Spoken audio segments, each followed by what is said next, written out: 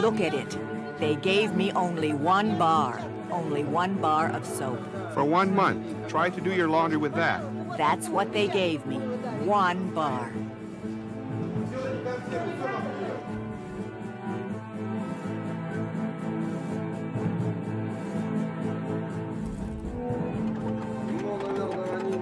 They don't trust me simply because during so many years of collective agriculture, the peasants have been lied to. You see, the land was confiscated from the peasants in the 30s, even in the 20s, 60 years. So the new generation never owned the land. The land has become alien to them.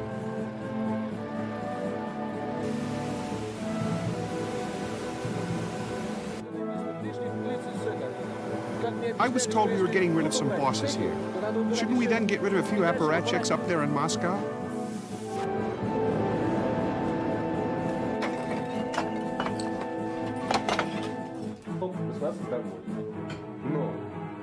We don't want to work for the government anymore because the bureaucrat who approved this project doesn't live in this house. Standing in front of a customer, we are ashamed. Let there be capitalism. A sort of socialist capitalism, but still capitalism.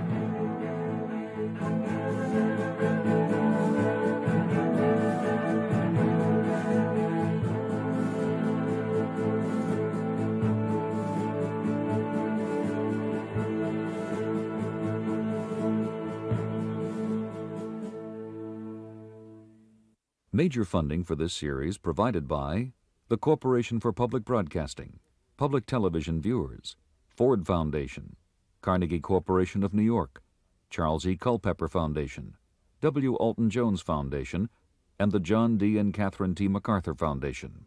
Corporate funding provided by the Chubb Group of Insurance Companies, for over 100 years providing business and personal insurance through independent agents and brokers in established and emerging global markets.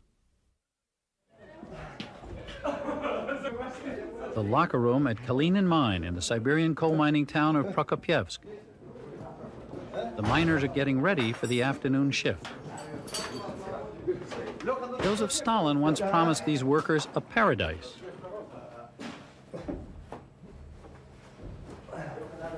But today they call it hell.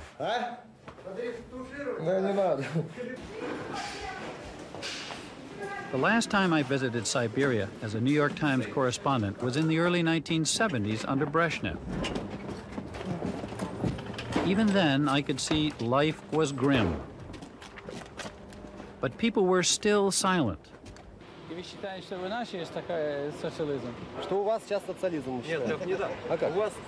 Today, they speak out. You see, we have slavery here. Every slave has 3 overslaves. 3 of them for one of us.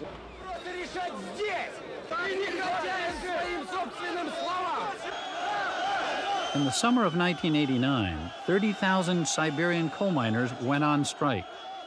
100,000 more in the Ukraine, the first massive strike in Soviet history.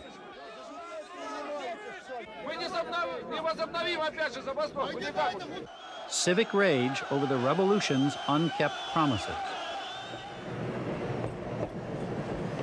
In 1985, Mikhail Gorbachev came to power, admitting what these workers already knew too well.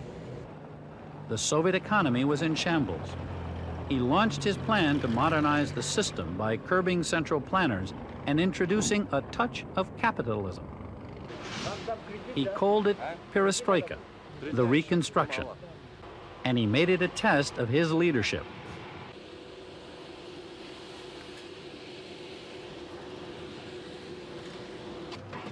Five years later, these miners are telling Gorbachev, Perestroika doesn't work, or there's not enough of it. So I went to find out what went wrong and why.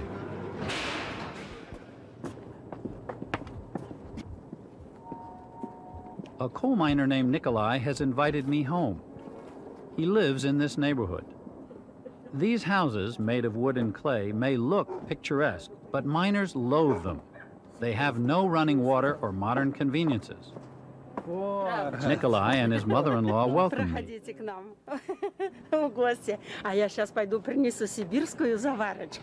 I prepared for you a pot of good tea, good, strong Siberian tea.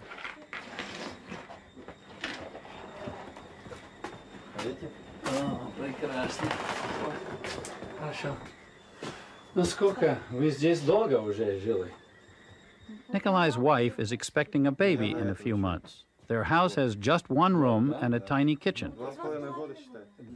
In the main room, the only furniture is a bed, which doubles as a couch in the daytime. In Soviet mining towns, the mines are the main source of housing. Around 20 to 25,000 people in the city are on a waiting list. At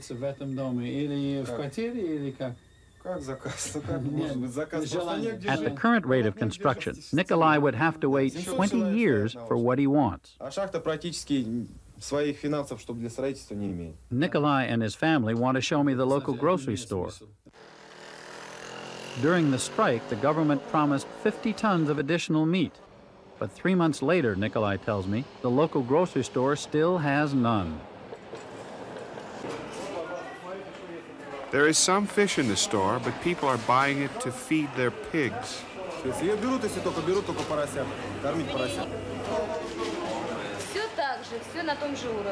Any change since the strike? I asked the saleswoman. None. All the same as before. Except lots of flies. The situation with sugar is just as bad. Sugar is rationed, but Nikolai's mother-in-law angrily points out the store doesn't even have any. Other shoppers erupt in fury over shortages of tea, chocolate, and soap.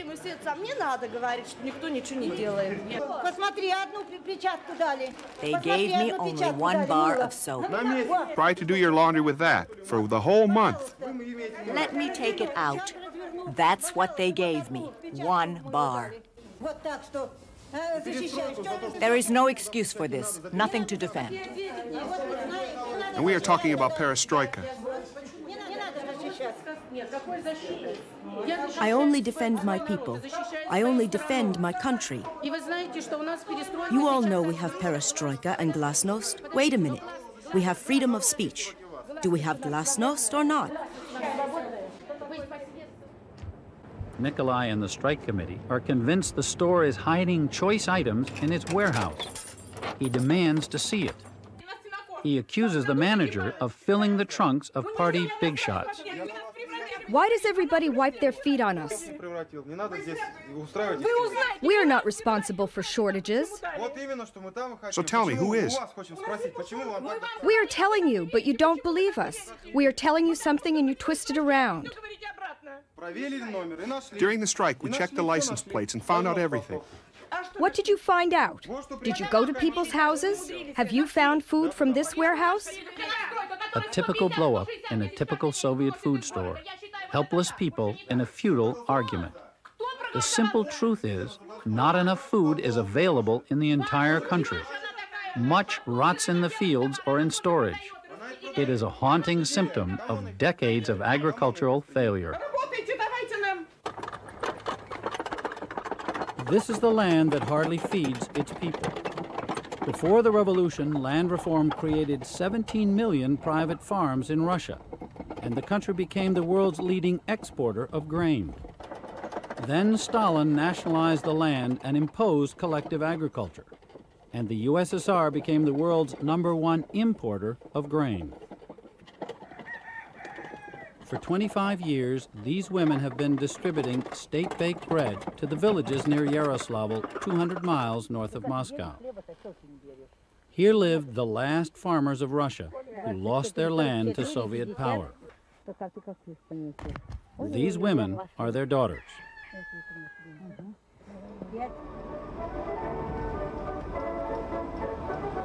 The land that remembers. Crop seizures of the 20s. Famine of the 30s, Khrushchev's bragging about agriculture in the 60s. 1989, harvest time in the Soviet Union. All the malaise of the state-run agriculture strikes at once. 20 to 30% of the crop never reaches the consumer.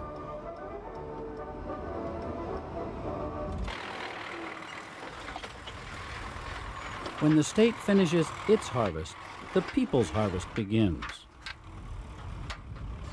Years back, it was called stealing from the state. Today, it's a fact of life. This is nobody's. There is no owner. These carrots will be wasted and turned into fertilizer. That's it. This is our whole harvest. We need vegetables badly. We need carrot juice for our child. How can we get it? On the open market, it is expensive. In the store, they sell it only until the end of the year. What kind of harvest is this? This all comes from the land, and we don't know how to use it properly. We seed the crop, grow it, then grind it into the ground. Snow comes and covers it. Where is our perestroika?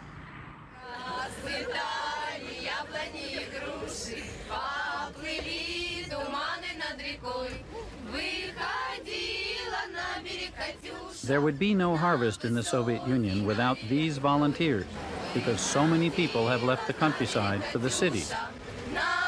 These young people are the Soviet equivalent of our migrant workers. The difference is that the 6 weeks they spend at a state farm is part of their curriculum.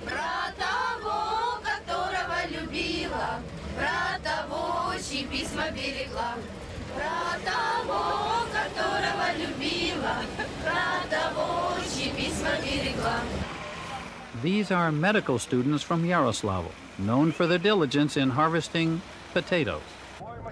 They work here for a man who is a bit of a look-alike for Gorbachev. Not only intellectually, but even physically. He is Dmitry Starodubtsev. Under Brezhnev, he lost his party membership and went to jail. Then the system did not want innovation, and he got into trouble for being too entrepreneurial.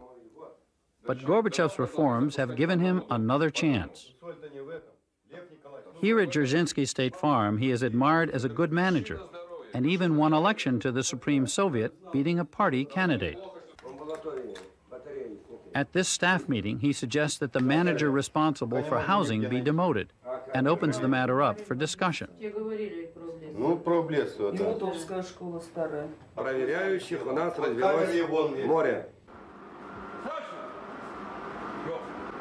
One reason for removing the manager is that it's already mid-October and there's no heat. Also, part of the asbestos insulation on the pipes has been ripped away by the wind. Because the antiquated machinery breaks down so often, Soviet farms must triple their manpower to handle the harvest. Starodubtsev gets by with only doubling it. He's good at putting machines back to work. 500 people live and work at Dzerzhinsky State Farm, one of Stalin's creations, organized like a factory. The state plows the land, the workers punch the clock. Often, entire families are on the payroll. Housing and most of the food are provided.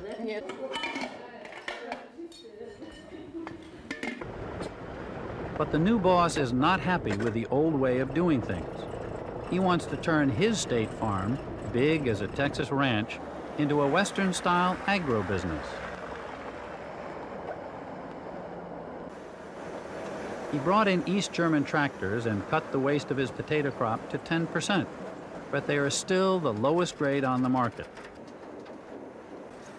Starodubtsev wants to raise better potatoes and set up a processing plant to make potato chips and other products.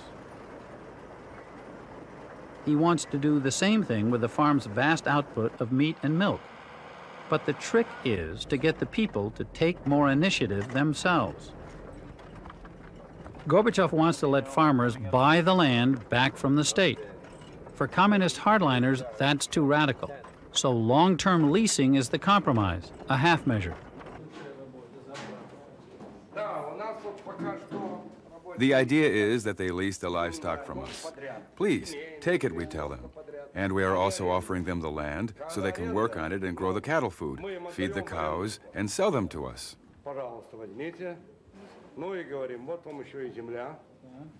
Starodubtsev has approached his best people with the idea. He started with the family which has the best results in cattle raising. To lease it means I have to work on this land myself. But if the weather is nasty or something, how will I manage? What if I do not have enough feed for my cows? What if I do not have enough strength?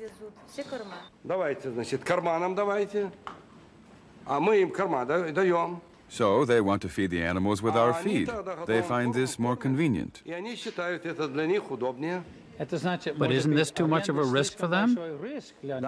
Exactly right. Another example is Orlov, whom I told you about. He is a good professional who knows the machinery and knows how to grow and harvest potatoes. He has a large family. I made him an offer. Comrade Orlov leased the land and the machinery. We will give you the seeds and fertilizers. Grow potatoes and sell them to us. He tells me, I'll think about it.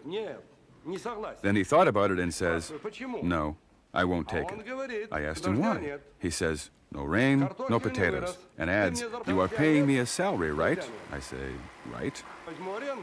If I lease from you and there is no rain, I would still have to work. But who will pay me? I have a loss, and then there will be nothing to eat.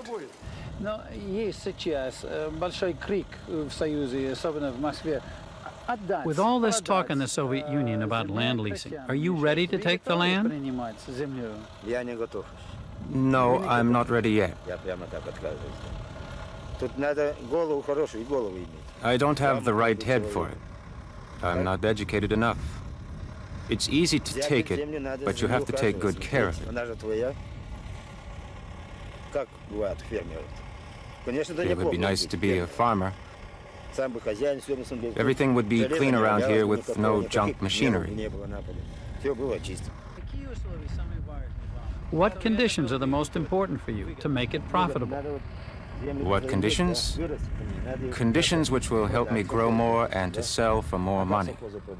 All sorts of contracts are needed. To lease or not to lease has become the Orlov family dilemma.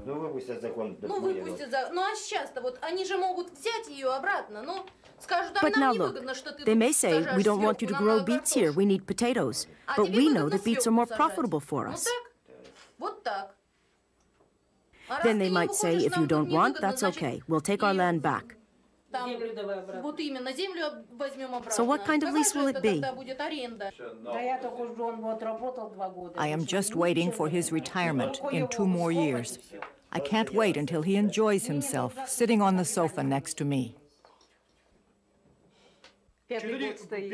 We have already been on the waiting list for a car for 5 years. My father is not able to buy a car. A hero worker with no car. And he cannot buy a car. If the machinery and everything is ours, then I'll call it a real lease. It means we plow, harvest, and seed the ground, and then we sell our crop. People who lease the land need some assurances. Since we would have to set our own prices, what if the state farm refuses to buy potatoes at those prices? You see, in your country, you know how to do it. So maybe we should first visit you and see how you handle it. Well, in your country, you have all kinds of farmers. They buy the land and become their own bosses. It should also be like that here, but we don't know yet how to go about it. The next morning, I asked Starodubtsev why the farm workers don't trust him. They don't trust me simply because during so many years of collective agriculture, the peasants have been lied to. As a result, they developed a general distrust, which they now direct toward me. But I tell them, take it, please. We'll help you. We'll create proper working conditions for you. Take it. They are afraid. Today we have Starodubtsev, they say, and what if someone else will replace him tomorrow? Today, Gorbachev is in charge of the country. Tomorrow, Gorbachev may disappear, and the attitude towards leasing may change, and we will be broke. In other words, our people do not believe in tomorrow.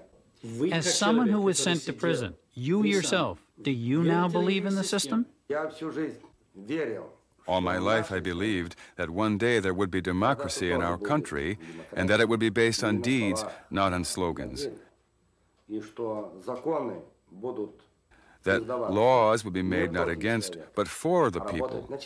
I believe such times have arrived. Especially as an elected official, I have this feeling. I'll fight for laws promoting truth and trust among people. I want this word, gentleman, to be established in our country too. So when a man gives his word to someone, it becomes an unwritten law. You see, the land was confiscated from the peasants in the 30s, even in the 20s, 60 years. So the new generation never owned the land. The land has become alien to them. The livestock he's willing to take. To breed the animals, that's okay. But the land, he's afraid of it. Our people have lost feeling for the land.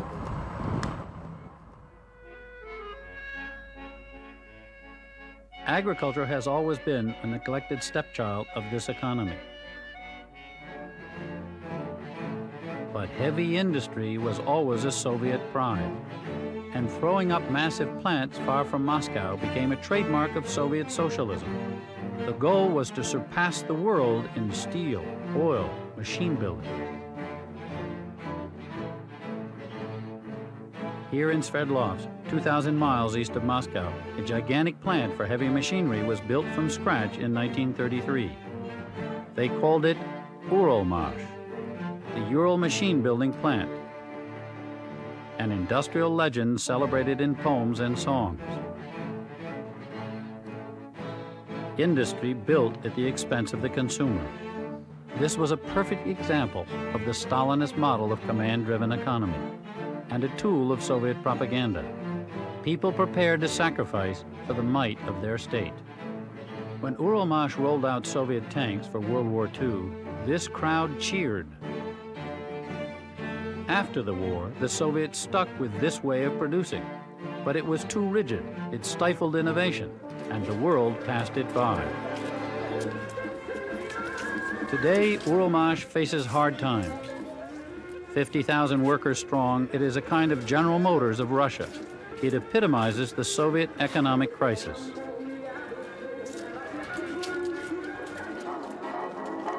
The era of the hero worker is long gone.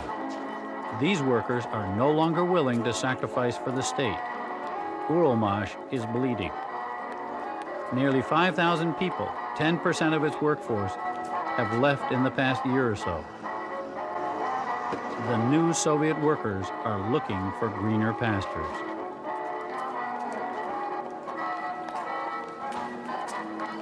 This man wants them back. He is Igor Stroganov, General Director of Uralmash. I came here to see how a captain of Soviet industry is coping with the times. A few years back, Prime Minister Nikolai Ryzhkov, supreme boss of the Soviet economy, sat in this same chair.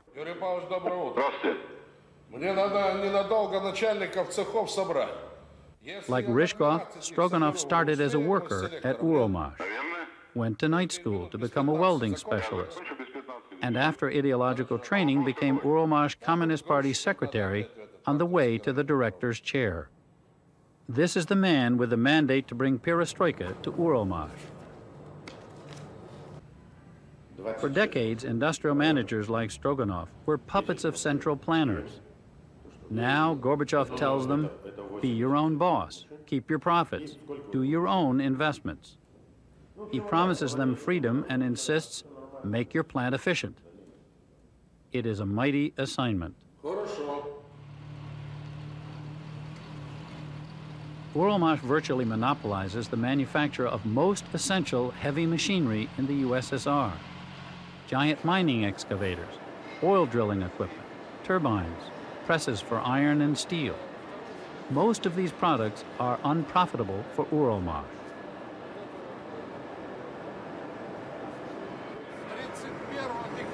If Stroganov could do Perestroika his way, he would give up these items. He would rather make more small machines and sell them abroad for dollars, yen, and marks, hard currency. But central planners still make him produce too many big excavators and sell them at home for rubles, claiming that other Soviet industries would collapse without them. That's his catch-22. In the beginning, we were given full independence in foreign trade. We thought the gates were wide open, and we happily entered. And then it turned out the gates were blocked with a huge dam. We are not a small firm with 100, 150 employees. We are not a seedy enterprise, but a serious business with a huge inventory and customers in 42 countries. Our turnover is so big that we deserve to be trusted and be given special worldwide trade permission. At least 75% of our hard currency from foreign trade should be left with us.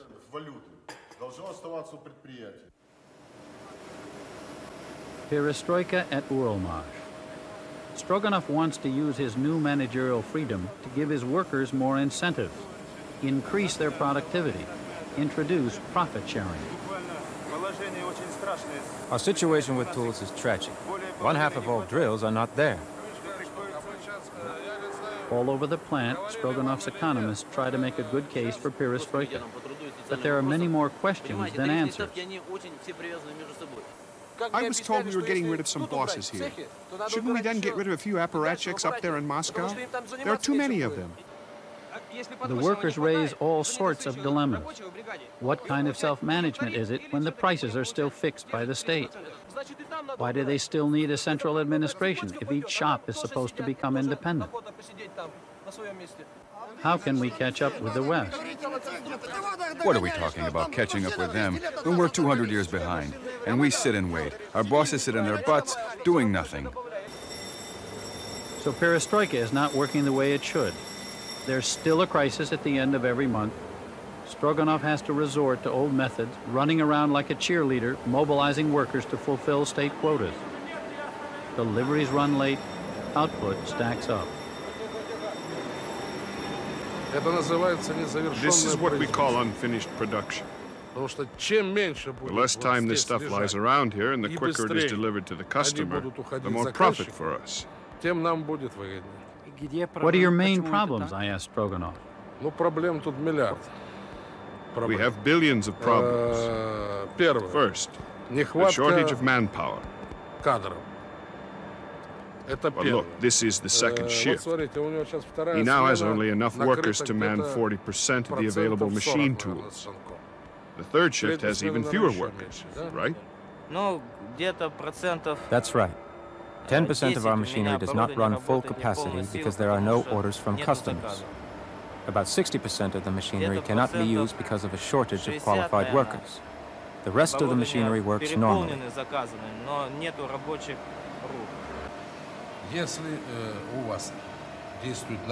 In your country, normal economic relations exist, meaning you have money.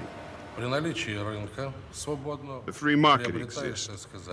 You purchase your raw materials, any kind of resources, and you solve any kind of problems.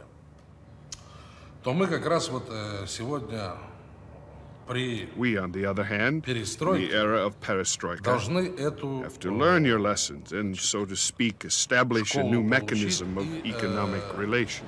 Because now, even if I have necessary means for the development of the enterprise, I am not free to make decisions because of the old mechanism of control.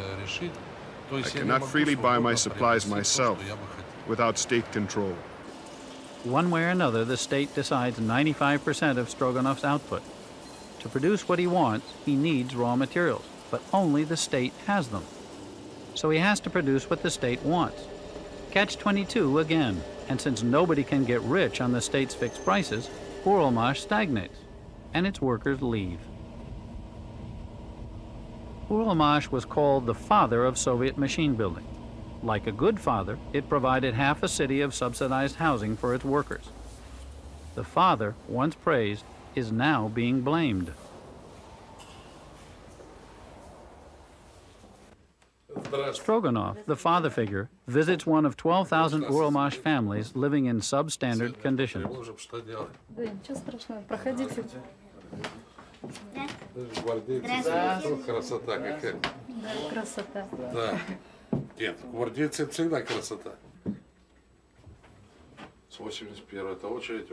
These two parents and their two children live in one dorm-like room.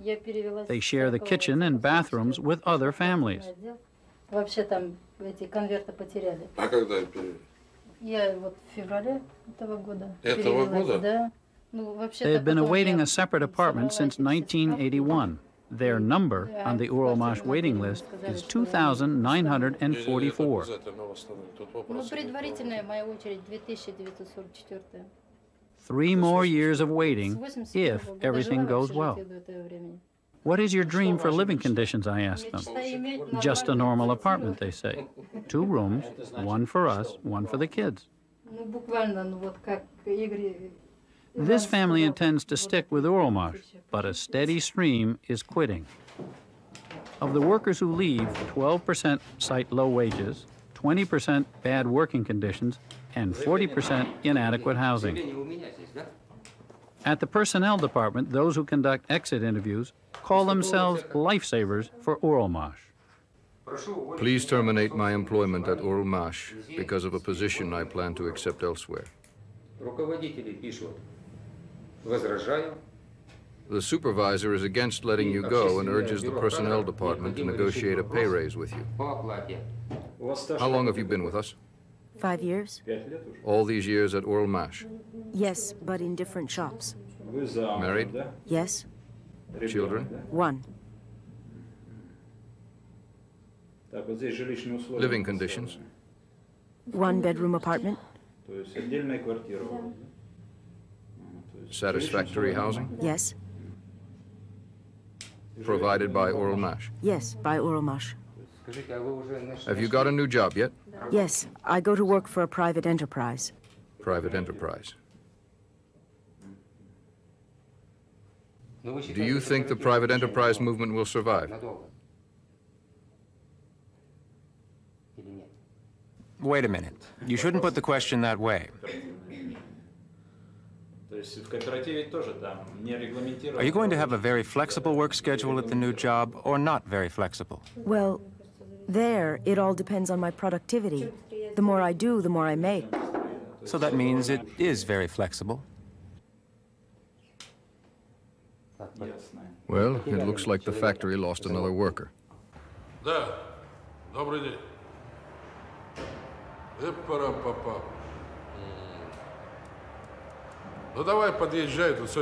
To stem the departure of his workers, Stroganov wants to use some of his profits to build new housing for them. But in the Soviet system, money is not enough to build a building. Regional authorities control all the resources: manpower, equipment, bricks, and mortar. They must approve every big construction request. Stroganov learns from his construction manager that 1/2 of his 30 million ruble building request has been turned down.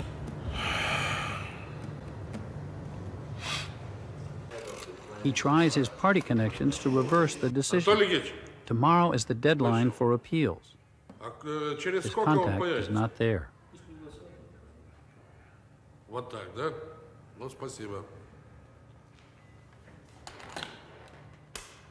Вышел. He's gone out.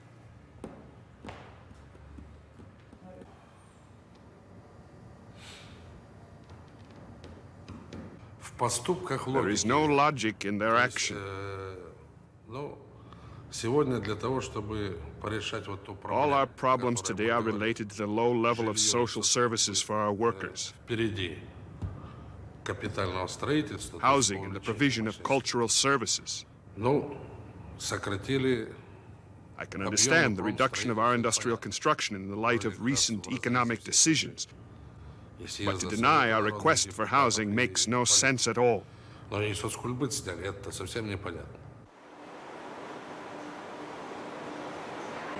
manager of Soviet industry trapped in a squeeze between government control and his workers' demand. Let's not play with words. Shortening the working time, it is a strike. An old smokestack industry crying for reconstruction. What to do with this aging, muscle-bound giant? Where to squeeze? Where to expand?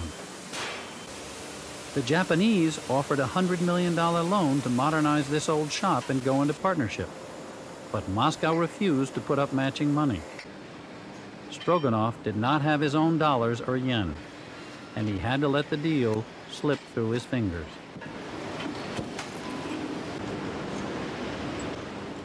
With the heavy-handed state still shackling industrial managers like Stroganov, Gorbachev has invited new players into the economic game, private entrepreneurs.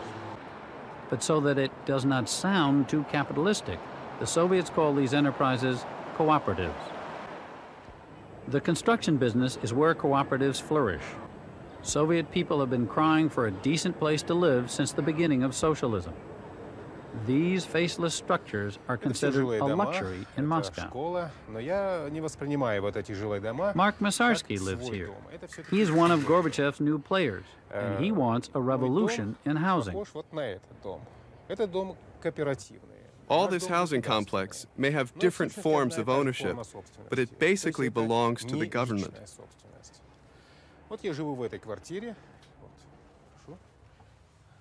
This is my apartment, but I don't own it. It belongs to the state. However, this is my own wife. Her name is Ola. This is my little son, Yannick. Of course, he thinks this is his home. But I don't consider this home as our own.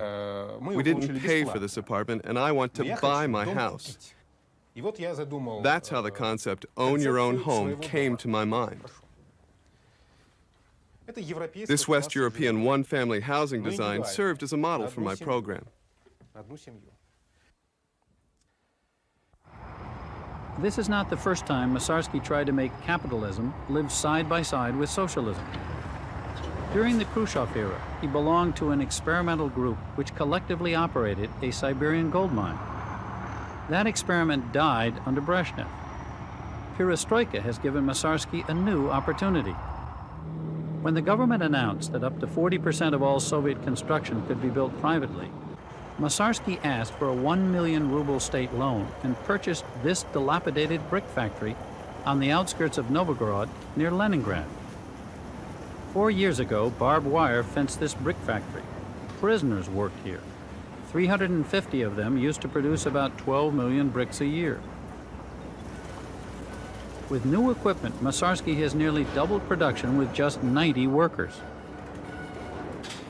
With these bricks, he wants to build his dream houses.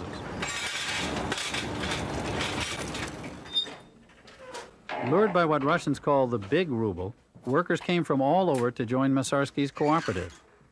They make 1,000 rubles a month, 5 times what the state would pay them. Leaving their families behind, they accepted former prison cells as temporary quarters. Masarsky promised them homes of their own soon. For appetizers, a health club built in the gutted maximum security section of the jail. It's a showcase of the cooperative's income, which has quadrupled in only 2 years, reaching 16 million rubles in 1989. Many Soviets attack the idea of private industry as exploitation and speculation.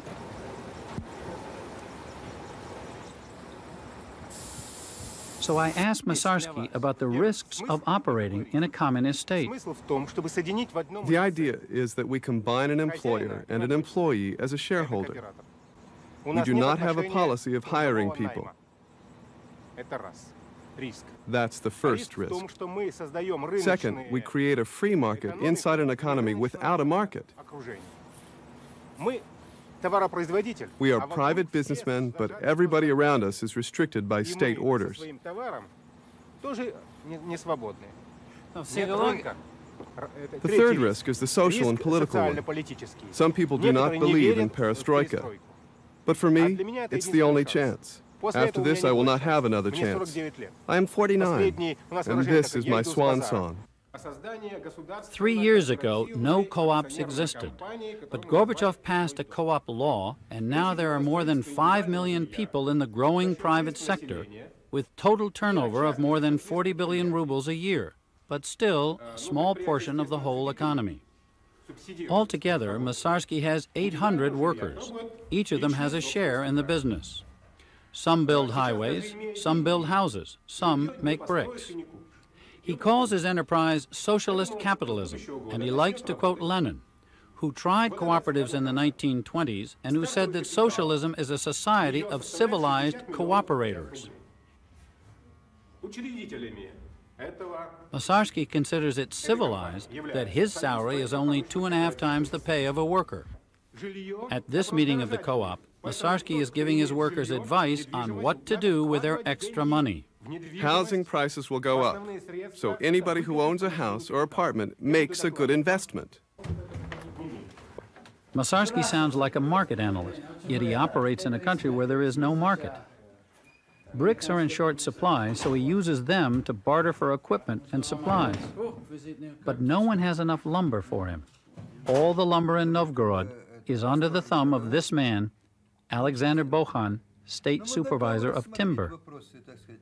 Masarsky once leased one of Bokhan's lumber mills, but the state demanded almost all the output and left no lumber for his dream houses. So he gave up the lumber mill. Now he's back trying to cut a better deal, a partnership. At the moment, we are limited by the state orders. There is no solution for his situation. They will fire me if I do not fulfill the state plan. I have no other way except of doing what I am told to do. In order to give him lumber, I would have to produce more, but I do not have either human or technological resources. So I pushed Bokhan, suggesting that since there is perestroika, maybe he can ask Moscow for more flexibility. But he laughs. Everything is possible if they untie my hands.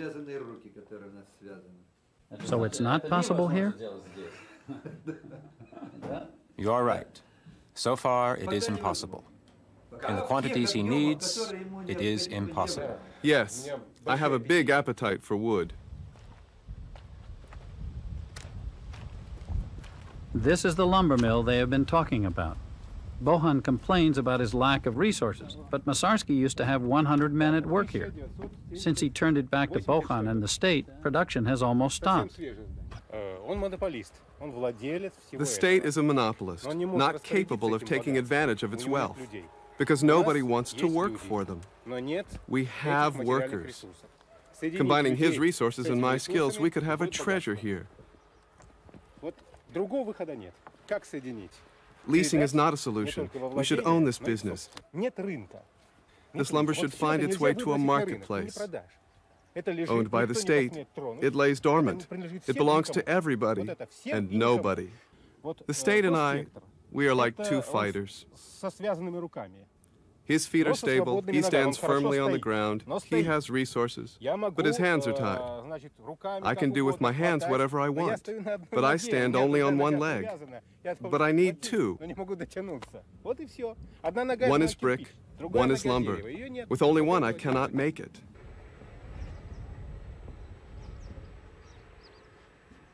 So without lumber, the road to Masarsky's dream of building private homes is nothing but bumpy.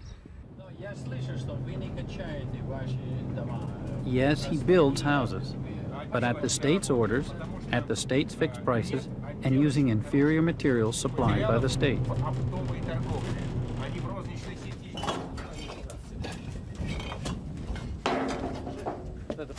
Yuri Kaplan is Masarsky's chief engineer. Construction elements are soaking wet and soggy. We have nothing to cover them with. The roofing material never comes on time. Windows made of raw green wood eventually dry and warp. It's hard to put in the glass. It takes a lot of effort to make the window right. It takes lots of manual labor. Typical of Soviet housing, these houses were paid for by the Ministry of Irrigation, which rents them cheaply to its local workers. These are brand new houses, but there's a hitch. Masarsky's builders can only rough finish them. The shortage of finishing materials is so severe that even a powerful ministry cannot obtain them for its own project. The solution? Give the new occupant a token sum and let him finish the job. The ceilings are a disaster. When you walk in the attic, you feel them wobble. As for painting, before we could do it properly, my wife and I had to smooth the walls by gluing newspapers on them. How about the floor? Well, the floor doesn't seem very sturdy either. Unfortunately, I can't open the basement now to show you. The floors aren't steady. Fungus is growing under them in the basement. It's very wet there. How long will this house last? I don't know. We won't build these houses anymore. We refuse to continue working on this kind of project, although it seems very easy to do. It's made of prefab sections. A year ago, we were tempted by the simplicity of this design, but then we realized, look, he's not my customer. I never met him before. My customer is the state. The state ordered this house. The state approved it, and the state is pleased. We could have continued this arrangement with the state, but we don't want to work for the government anymore. Standing in front of a customer, we are ashamed, because the bureaucrat who approved this project doesn't live in this house. Do you think you could build better houses, let's say, for him directly? If he pays me, of course. And how much would it cost? Whatever the actual cost will be. According to the contract. Nobody is happy with this. I'm not happy, the renter's not happy. I'm not happy. And I'm saying the state should not be happy. But he corrects me. I say the state is happy, all right. They've decided that before the year 2000, each of their workers gets an apartment or a house. So here, 10 families got housing. But the state doesn't care whether the families are happy or not. They made a check, filled the square. He lived in one room with a family of 3. He didn't have any choice. He was given this house and he took it. So we have to change the customer. It should not be the state, but an individual homeowner, a paying customer. Why shouldn't the state give him a mortgage, let's say for 50 years? Let there be capitalism. A sort of socialist capitalism, but still capitalism. So I went to the Kremlin to see how much capitalism is possible. The man I will see is Deputy Prime Minister Leonid Abalkin, Gorbachev's chief economic advisor. He's a learned scholar, but like all his economist colleagues, he's never met a payroll. I tell Abalkin about all the complaints we have heard from people who want to make the economy work more efficiently. I ask him why they can't have more freedom. What's the obstacle? The major problem of perestroika is that there are some people who want perestroika and there are some people who combat perestroika or want to keep things the old way. And the powers are almost equal. Today, one side is getting the upper hand, tomorrow the other side. So we call perestroika a revolution. It's a revolutionary fight. It's like a fight of two powers. It's not so simple.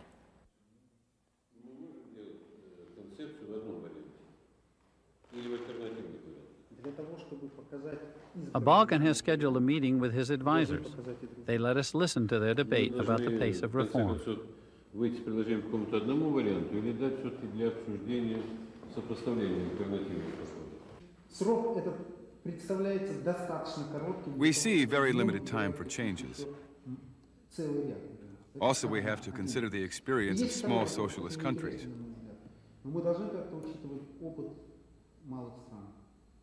Why repeat what they have already lived through?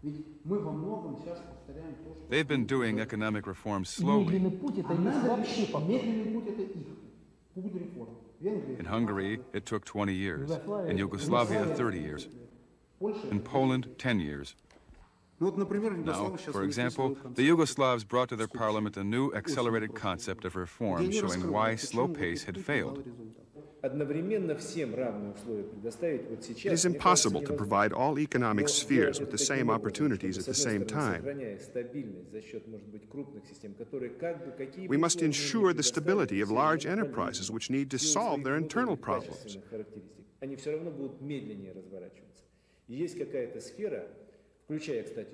But in finances, which is the blood circulation of the entire economy, we need a more radical approach.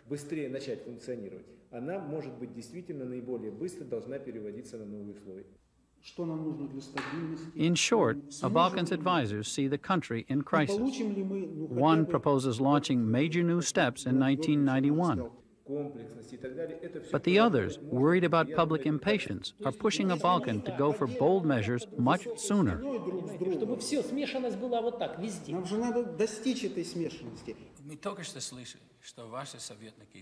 I've just heard your young economists saying that you have to take large steps forward at once, not go slowly. Are you going to do that? Well, maybe because I am older than them, I suppose that we should make these steps cautiously. When I enter an unknown territory and when I take my first steps, I first have to make one step, feel the solid ground under my feet, and only after I am sure that I won't slip into the swamp, then I'll take my second step. When my foot feels the solid ground again, I should make my third step. We are living now in a highly charged social situation. We have no right to make a mistake. Our society won't tolerate a government which makes such mistakes. Have mistakes not already been made?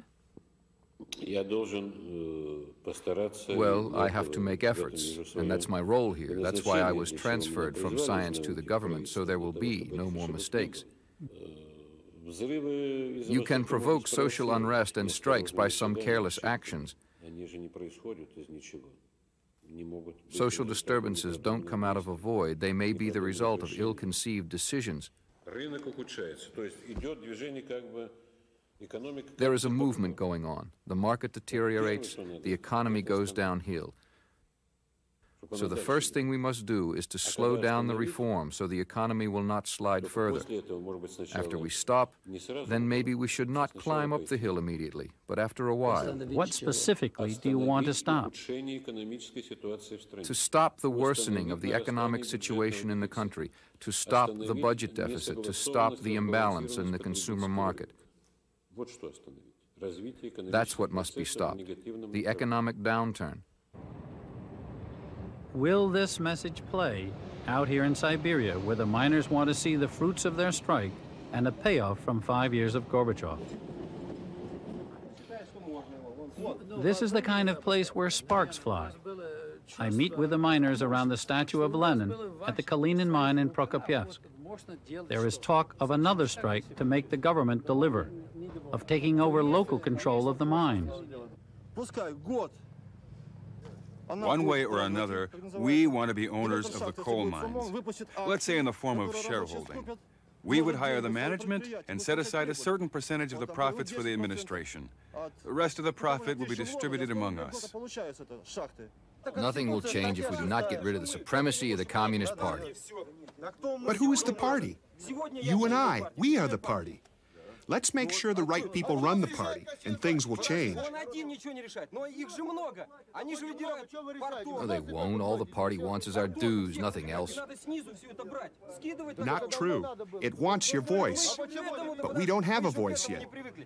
It's only been 4 years since we began to speak. 4 years is nothing. In America, 200 years after the revolution, they still have big problems to solve. In America, a capitalist closes down the mine when it's not profitable, right? But isn't it true that after 10 years of working underground, an American miner can support his family for the rest of his life? Isn't that true? Here, he's been working for 23 years. I've been working for 16 years. Come to our apartment. There is nothing there. Nothing but illnesses, broken bones, and scars all over my body. All talk, no results, they say. I heard that refrain on my travels from Siberia to Moscow. I saw a few bright spots, a bit of private enterprise, a handful of daring industrial managers and farmers, but all this lost in a sea of troubles, shortages, inflation. Perestroika is choking. The economy was the reason for Gorbachev's rise to power. It will be the ultimate test of his success. So far, he has tried only half measures, shying away from radical reforms.